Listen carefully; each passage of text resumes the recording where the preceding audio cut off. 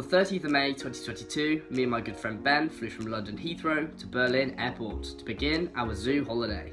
The day after we arrived, we jumped straight in and went to Zoo Berlin, the most popular zoo in Germany. Berlin Zoo is a beautiful and vintage looking zoo, and it is home to hundreds of species. Some of these species include giant pandas, African lions, jaguars and more. I managed to get 2 zoo exhibit tours filmed whilst I was at Zoo Berlin, which you can see on the screen now. One of those tours is a tour of the zoo's brand new predator house called Empire of Cats, and this goes down as one of my all-time favourite zoo exhibits. The next day it was time to go to the Chester Zoo of Germany.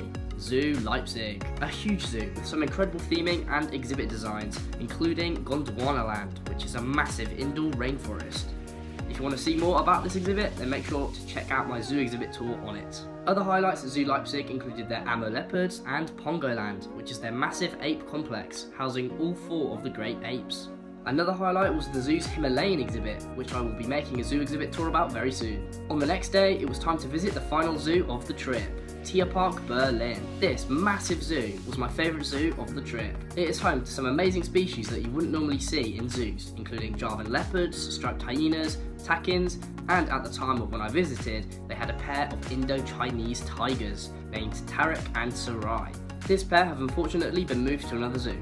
But Tierpark Berlin is still home to Sumatran tigers, and they have recently had cubs. These tigers can be found in the Rainforest House exhibit. The Rainforest House is home to some amazing species, including loads of reptiles and birds, as well as Javan leopards, sun bears, clouded leopards, and more. This is arguably the zoo's best exhibit, and I will be making a zoo exhibit tour about it very soon. After our trip to Tierpark Berlin was complete, it was time to do it all again.